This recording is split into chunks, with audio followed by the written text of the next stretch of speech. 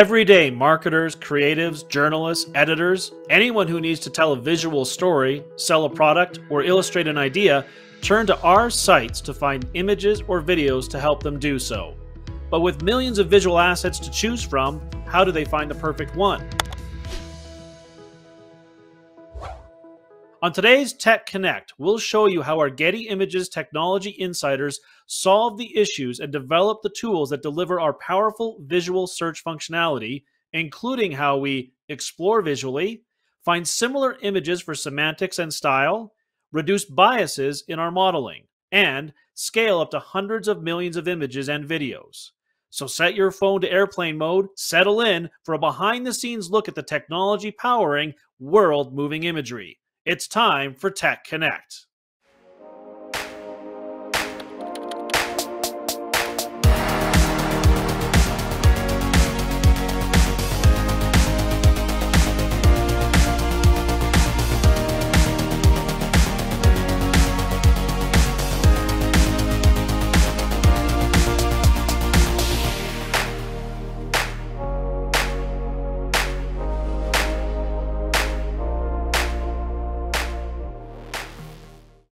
Hello and welcome to Tech Connect, our all-new webinar series featuring Getty Images' team of technology experts. In each episode, you'll see how we develop top-of-class solutions for issues facing many of today's e-commerce companies, such as industry-leading search, AI, ML in the creative space, real-time content ingestion for the Olympics, in-house video transcoding, and Getty's tech cloud transformation, all through the lens of our global media business. My name is Grant Farrell. I'm your host today and Chief Product Officer for Getty Images. Thank you for joining us for today's episode about visual search. For those of you unfamiliar with our company, our three brands, Getty Images, iStock, and Unsplash, are leaders in visual content. From the latest global news, sports, and entertainment coverage to beautifully crafted creative collections that are perfect for any brand or budget. With over 460 million assets and millions more added each quarter, we're the go-to source for images, videos, and illustrations for over 1 million customers around the world, providing the tools, research, and workflows they need to tell impactful stories in an increasingly visual world. If you like what you see and hear today and want to be a part of the exciting projects our teams work on, good news. Getty Images is hiring.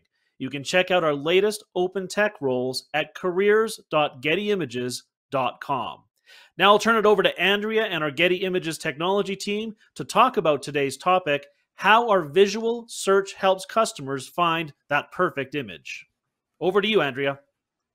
Thanks, Grant. Hello and welcome. My name is Andrea Gagliano, and I lead our artificial intelligence and machine learning team here at Getty Images. I'm joined today by Dan Gifford, Principal Data Scientist, Wendy Koo, Data Scientist, and Greg Sinclair, Search Engineering Lead. And we're excited to share with you today about our visual search. Searching is the primary way our customers find images and videos. They come to our site, make a search for a topic, and look for that perfect visual to tell their story and evoke an emotion. The images our customers download end up all over the world, whether in a news article, on a billboard, or on an Instagram ad. With our visuals everywhere, they have the power to move the world. But searching and finding the perfect visual is hard for our customers, which is where our search team comes in. We are building the next generation visual search experience that is easy, intuitive, and inspirational for our customers. What do I mean by that? Let's start with the customer journey. A customer is looking to write an article about business and needs a really compelling image. They come to our site and search for business. They start searching and scrolling through images, and they're looking for something warm, something that feels inviting and approachable, not too corporate or cold. They find this one that they really like because there's two people in action and they're in the moment, but they don't love the boxes. So they keep looking for other similars. And they realize they actually really like it when people are at the laptop instead of the boxes. But they'd prefer if the people were both women, since the article is about woman-owned businesses. So they find one they like and ultimately decide to download it. What you're seeing is our current visual search experience and how it can make the process easy, fun, and inspiring. Dan is now going to walk you through the model behind the scenes. Wendy will share how the model was evaluated to meet the customer need, and Greg will wrap us up with how the model was brought to production. Off to you, Dan. Thanks, Andrea. Technically, visual search is very different from other forms of search. In traditional search, when a customer enters a text query, we need to break that phrase down into its component keywords in order to match it with the keywords present in our visual library. Sometimes this process can fail because of images that have incorrect keywords added, like this example you see here. In other cases, images that you might want to see fail to show up due to missing keywords that would have been matched with words in the customer query, and keywords can also struggle to capture the more creative or visual aspects of an image, like the depth of field or certain kinds of lighting, or even the color palette. In addition to these challenges, what do you do when an image is your query instead of text entered into a search box? Comparing keywords between images is difficult. When images can have several dozen keywords to consider, and the same challenges I just described with missing or incorrect keywords exist in this kind of search as well.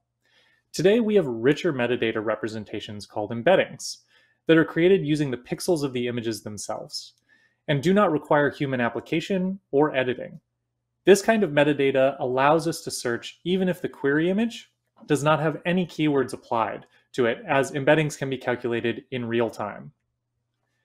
Embeddings are created by leveraging neural network models that are trained to recognize patterns and objects in visuals like our images.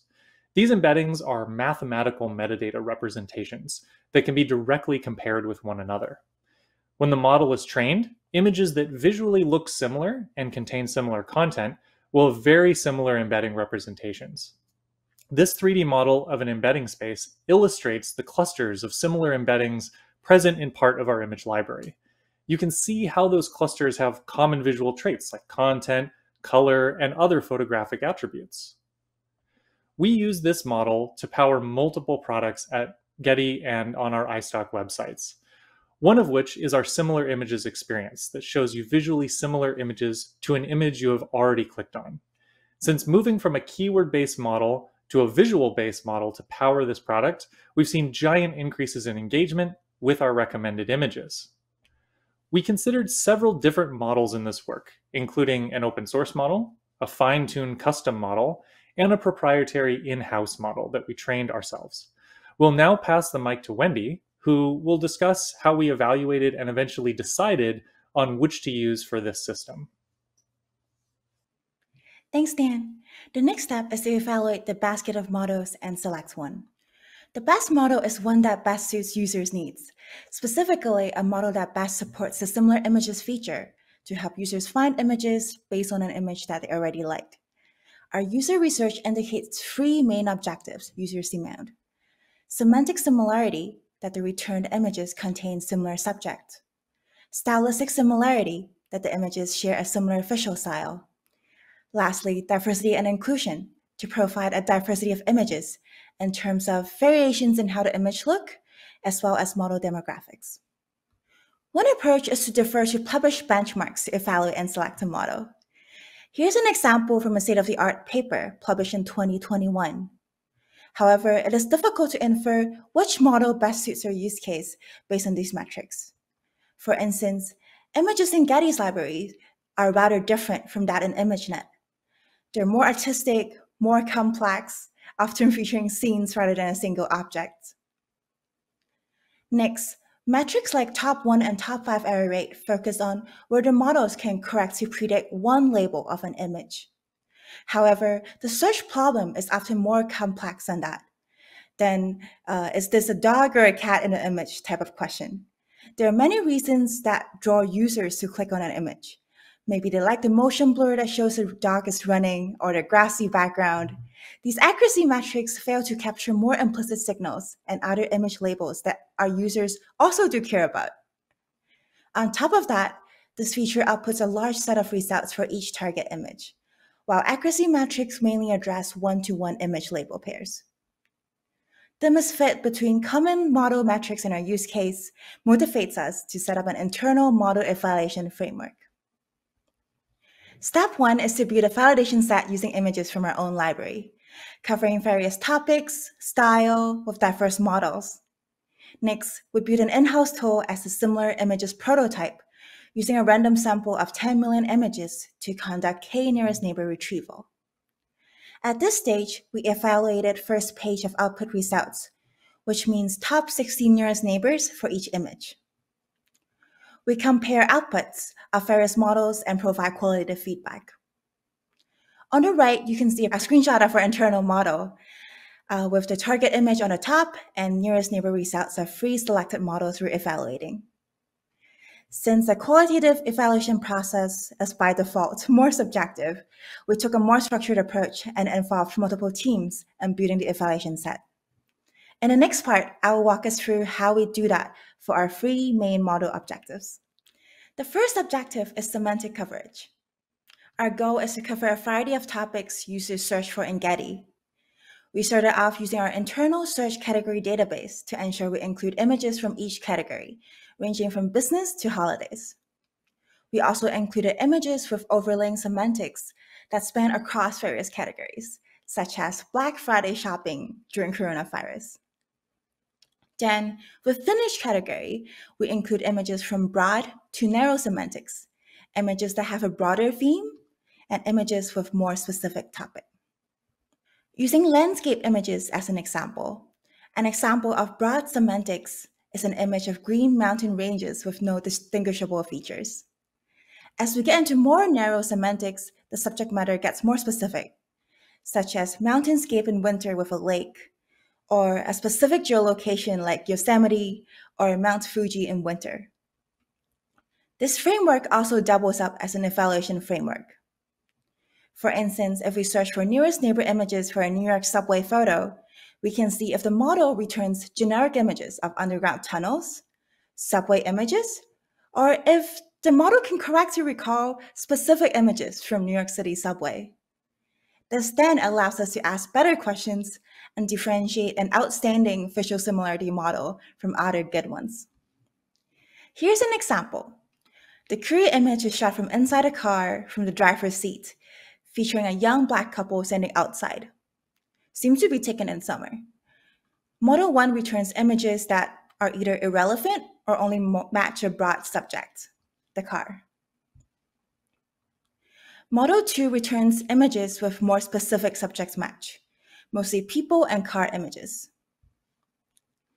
But Model 3 clearly outperforms, featuring shots that are taken from inside a car, featuring couples outside of a car. This is the method that we use to score different models for each validation image. The second model objective is stylistic similarity. We consulted our global creative research team to articulate different photographic styles and sort them into categories. Some categories include brightness and contrast, composition, color palette, special effects, and studio setup. Establishing these categories allows us to tally images in the validation set and is very helpful in allowing multiple teams to contribute to the set asynchronously. This is an example with less satisfactory results. The target image features a Black woman against a tree. The image is very bright, with low contrast, and a lens flare right in the middle of the shot. We can see that Model B and Model C return somewhat stylistically similar results, featuring a silhouette against a background, but the semantic relevance is thrown off. There are a lot of images returned that do not include human models, such as these tree and flower images. Our hypothesis is that the models struggle to identify the objects in low or high contrast conditions, as there are less texture, hence less useful pixel information for image recognition. This particular example actually has much better results in production when we include all our images in the index. However, this scenario also does expose limitations of these visual similarity models, as stylistic similarity sometimes takes precedence over semantic relevance, in a way that we don't have direct control over. This is still a problem that our team is actively trying to solve. The third model objective is diversity and inclusion. Our goal is to include images from various demographics dimensions, particularly gender, ethnicity, and age. We added data points to establish coverage in the matrix. While there's no way to achieve perfect representation, we're striving for a more balanced validation set to reduce the chance that there are harmful results output by the model. Since we're well aware that many biases are built into open source models, we want to proactively hunt for these gender biases by applying challenging data points. We added images featuring models with visual features that stereotypically belong to the opposite gender, such as images of male models with long hair, wearing makeup and dresses, as well as women with unshaved armpits. We also added images with models of various body sizes, with disability, and with various levels of occlusion, such as glasses and facial hair. We found that most models are agnostic to human demographics. In this example, our query image is a pseudo shot of a young white female in red blouse against a black background. You can see that Model A returns some images with children, Model B returns some images with men, and Model C returns women of various ethnicities. While we're not certain what users are looking for with regards to demographics in recommended images, we've erred on the side of caution, making sure that the model is not overly sensitive with any demographic features. Overall, amongst the three models, Model C returns similar images with the best semantic and stylistic similarity, and it is the model that we're proceeding with. I'll pass it off to Greg to discuss how we bring our selected model to production. Hey, thanks, Wendy. So far, we spoke about our technical approach to build and evaluate our model. But now I'm going to speak about how we brought the similar images model to production and some of the project management approaches that help make this an impactful release.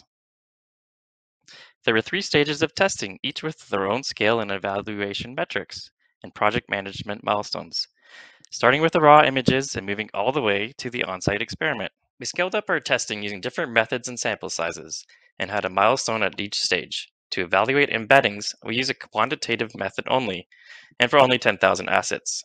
The milestone was prove the similarity metric of the new model was better than the old one. And it was. At the second stage, we built a face index for 10 million images. We built an app to have a human compare which model was best. The milestone was, did the humans think the model was better? And again, they did.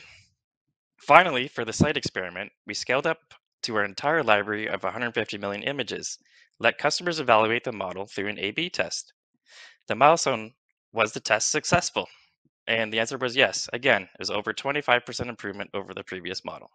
To help support the scale and rapid dev time, we have a solid tech stack with modern infrastructure like ECR and ECS running in the cloud.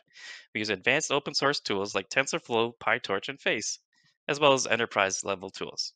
There are many unexpected challenges that are part of the productionizing process. Resolution considerations are a great example of one of these challenges. Consider this image. It is a happy, smiling black woman with natural hair, patterns in her dress. She's inside holding a cell phone. Looks like she's in a coffee shop or a bar or something like that. If you loaded up your new similar images model and selected this picture to find similar images, you would probably not expect to see results like this. These miss the mark in nearly every aspect of the target image's composition. The rural, outdoors, the rustic, the lighting is different. However, we know from our experience that these errors can occur when resolution isn't tuned well enough. That's why we experiment with several resolution sizes until the results pass our standards for release. Once resolution is correctly chosen, the results are of far higher quality. Notice we match on ethnicity, find pictures of the same woman, patterns in the dress, lighting, color tones, mood, environment, and everything is much better and much more like what you'd expect. And now back to Dan. Thanks, Greg. The systems, processes, and improvements you've seen today have resulted in dramatic improvements to the tools our customers use for visual search on Getty Images and iStock. We hope you've enjoyed seeing the machine learning, data science, and engineering work needed to make this a reality. Our focus on quality, inclusion, and performance steered us in positive directions and created an environment to ask difficult questions about the technology and the product and how it would contribute to Getty's mission of moving the world. There's exciting work still to be done as we continue to innovate in this area of visual search. And we invite you to hang around as we convene for a panel discussion with some Q&A. And now we'll be back after this.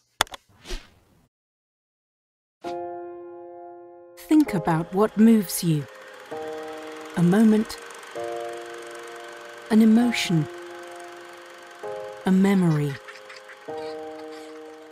a story, a connection to something real, maybe to something unexpected. We believe in the power of visuals, to ask the questions, to press the issues, to challenge attitudes, to smash through stereotypes. For 25 years, we've collaborated with the world's best photographers, videographers, creative researchers, and the industry's top talent, with unmatched access and unique perspectives. We focus our lens on what's right in the world, what demands attention, and what we aspire to. From the commercial to the philanthropic, revenue generating to society changing, market disrupting to headline driving. From the world's biggest stages to the far reaches of the globe, everything we do is to ensure we have the perfect visual, that it's easy to find, and that it makes a connection. Creative, editorial, archival, custom. Our imagery has the power to move you. And move the world, it does.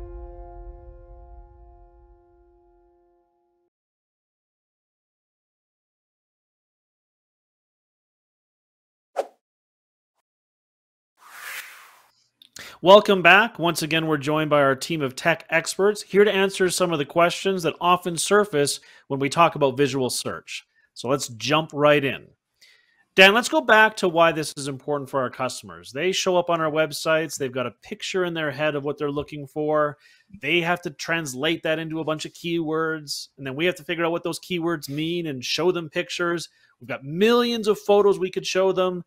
It seems like there's a lot that can go wrong between figuring out what the customer is looking for and returning the right results in our search. How do you see search evolving that in a way that makes all this easier? Yeah, it's a great question. It's a really challenging problem, but it's not just about finding those images that are relevant to what our customers type. Many times our customers struggle to turn that image in their head that you spoke about into words in the first place. And maybe they don't even have an image in their head and they're coming to our sites to be inspired and see new things. Search, it should not be just about presenting a set of results, right? It's and especially just results that are relevant. Our results need to be diverse and appealing in ways that spark our customers' imagination of what's possible while they're trying to tell these stories visually. You saw at the beginning of the presentation, Andrea was walking through that common user journey. They start with this idea and they see visuals presented to them. And then their mind begins to latch on to key elements that resonate with them. And they want to see more options like that. Some of these things maybe are purely visual and difficult to capture in words, like the exact glow they see of an image at sunset or something like that. One thing that I always like to say is that if an image is worth 1,000 words, to go off the common phrase, wouldn't it be nice if you wouldn't have to type 1,000 words to find it? And our visual search team is working on solving that kind of problem for our customers. Yeah, it's really interesting. It reminds me of something I've heard our customers say, which is when we talk to them about, what's the right image? They say the right image is the one I need, which is obvious. But again, there's a lot that can go wrong in terms of trying to figure that out. So Greg, when we think about this isn't a traditional e-commerce store, right? We're not selling candles where we've got 40 varieties. We've got hundreds of millions of things that we license to our customers in the form of video clips and photos and illustrations. So when we think about that, the chances are we've got the right picture for a customer. But does the scale of that inventory, does the scale of that content, and the fact that it's always changing, there's millions coming in all the time, does that make these problems more challenging? Yeah, thanks, Grant. The scale of the content does make the problem harder, but it also makes it more interesting. And we can use state-of-the-art software like Spark or ECS to really solve that scale. And we can rapidly switch from, say, a CPU infrastructure to a GPU infrastructure by using tools like Terraform inside ECS, and process as many images as we need to. I think at some point we'll be at a billion image company in the next couple of years, and we have to keep being able to scale towards that. So to answer your question, it makes it hard, but it's more interesting, and we can use really cool and state-of-the-art tools to solve these challenges. Thanks. Yeah, hard problems are the ones that are fun to solve. So it always makes for interesting work. Dan, when I hear the group talking here today, it's clearly that you're all passionate about this work. What fires you up when you get up in the morning to get down to business? What drives that enthusiasm? Yeah, on the technical side, it's, like what Greg said, the sheer scale of our library in size, but also in scope. I'm someone who works in the machine learning space, and that scale of that visual content is usually only found at some of the largest web scale companies. Unlike those libraries, though, our images are comprehensively human labeled with keywords and captions by photographers and creative experts, and that makes them searchable in the first place. And these labels are also incredibly valuable from a machine learning perspective, and that allows us to work on computer vision problems far beyond simple classification. Not only that, but we're surrounded in our work by some top creative minds in the visual industry. You heard a little bit from Wendy about collaborations with our content team. I mean, how many places can you as a data scientist literally walk down the hall and work directly with someone who has reached their, 10,000 hours of mastery curating imagery and can help you build a training set that not only achieves the accuracy goals that you're trying to reach for your model, but is also representative and helps you avoid harmful biases in building that training set. That's pretty cool.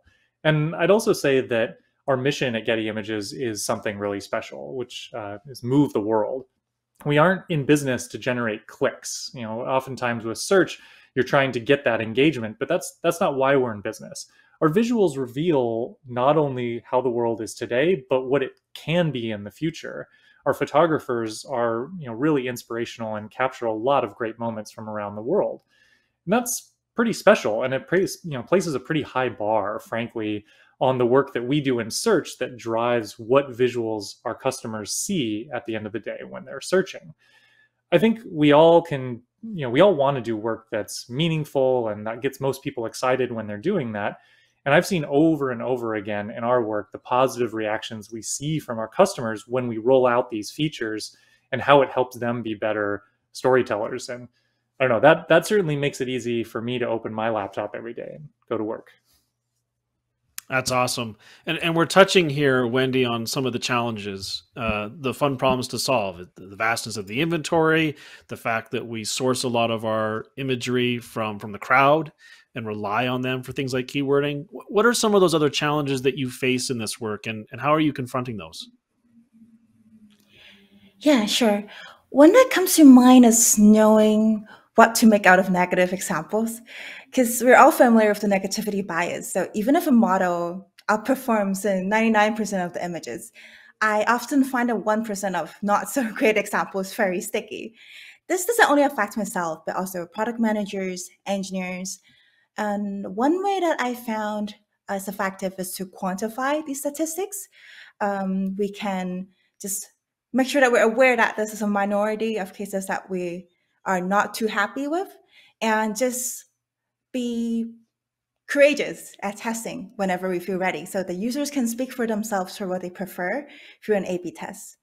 We also try to host discussions early before the test to define what are bad examples or bad cases that would cause us to abandon a model or ditch a project. And overall, it's just good to manage expectations, because in the end of the day, machine learning is not magic. It will not be a perfect solution, and that is okay, as long as we're aware of its limitations and we're continuously improving.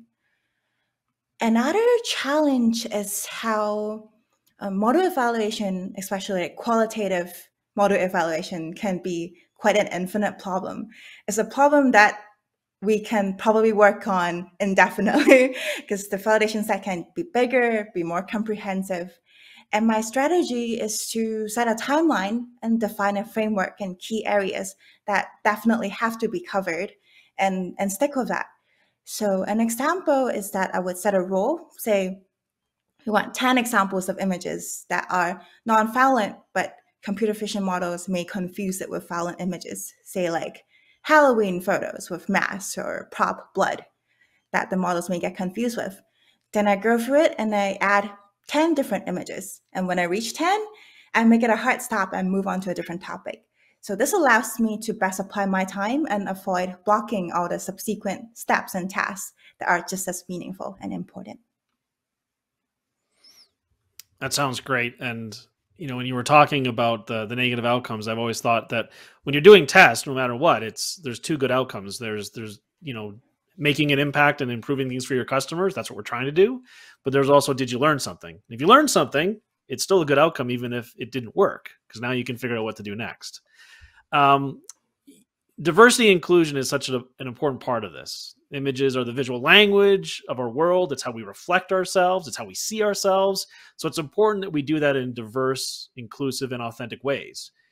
But when we think about this, Andrea, is it fair to say that some of these models and some of the technology that is being applied could actually reinforce those existing biases? And if that's true, how do we deal with that? Yeah, good question. We really have to remember that machine learning and data science at its core is relying on patterns that are observed in the data. And a lot of the data that we rely on is either in our visuals or is in user-generated data. And there's always going to be biases and stereotypes in this data, especially as we look historically. And so any model will inherently have some sort of risk of potentially harmful bias that it can present.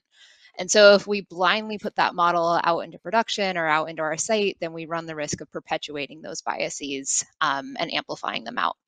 And so something that we do here is that we take very seriously that Wendy was just talking about, is we really take the time to make sure we at least understand what those potential biases are and either try to remove them or put safeguards against them, or only deploy those models in features or regions where those harmful biases could be diminished or would be less likely to show up.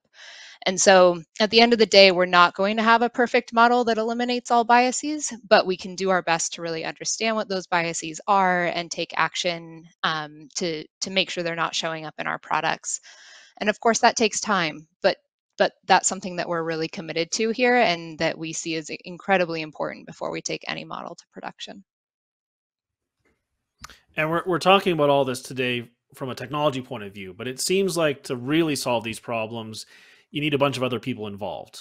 Can you talk about how you work with other groups or folks within the broader Getty Images? Yeah, we work with a lot of teams. One of the ones that's one of my favorites to work with is our content team. So this is the team that's looking at like our creative research and trends. They're looking at what are trends in photography and videography across the world for common topics or popular topics today, whether it be climate change or the pandemic or diversity and inclusion and representation. And they are just the image experts. They really, really deeply understand the imagery and the trends and how these visuals are evolving. And that's really important to understand because for us, we're responsible for making sure those images that are most current to today are coming up in search. And so how can we use and share data across these teams to really understand ultimately the visuals and imagery that our customers are looking for and want to use, and making those not only getting those into our library and making sure our photographers are shooting the most relevant content, but then also surfacing that content on our sites and in our search. Well, it's awesome to hear about the work you're doing, the problems you're focused on, and how you're cooperating with each other and other folks at Getty Image to solve those problems. So I want to thank you all for joining us today. Thank you to Andrea, Dan, Greg, and Wendy for sharing their expertise. We'll be back after this.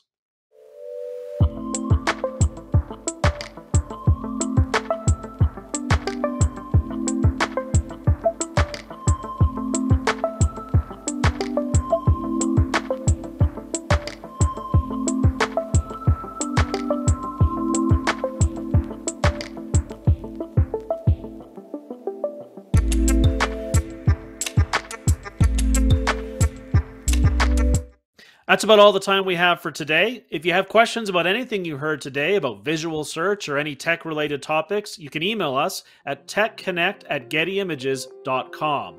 And as mentioned at the top of the show, we are currently recruiting for a number of tech openings. You can see all of those opportunities at careers.gettyimages.com. Thanks again for joining us. I've been your host, Grant Farhall. We'll see you next time on Getty Images Tech Connect.